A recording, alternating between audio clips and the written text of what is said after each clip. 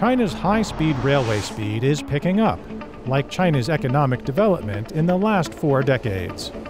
Currently, their running speed can reach between 300 to 350 kilometers per hour, almost comparable to an F1 car hurtling down a straight path at top speed.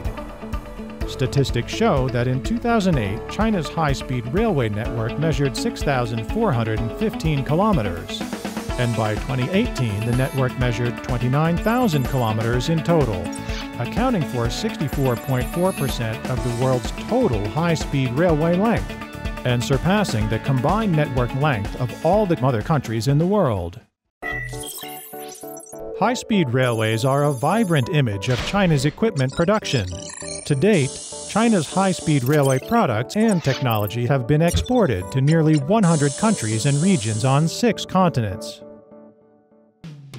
According to statistics, China's railway technology has begun collaboration with over 40 countries and regions in railway planning, design, and construction.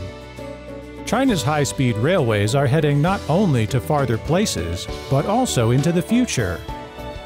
One-card access, facial recognition admission, automatic departure, and automatic stop.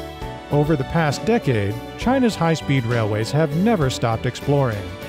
Next, not only will we see faster high-speed trains in China, but also double-decker high-speed trains, high-speed trains with adjustable gauges, and even the inconceivable fully automated high-speed trains.